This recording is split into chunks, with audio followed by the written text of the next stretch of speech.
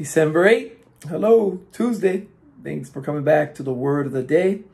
We're using the theme of kindness throughout the week. So give us some thought, right? In terms of the word is invest. I'm sure you saw that when you opened this up. But whenever we look to go to invest something, whether it's in a stock, in a house, whatever it may be, we always want to see what's the return going to be like? What's the overall value going to be at the end of the day? But what if you can invest in something that costs nothing, but has so much in return?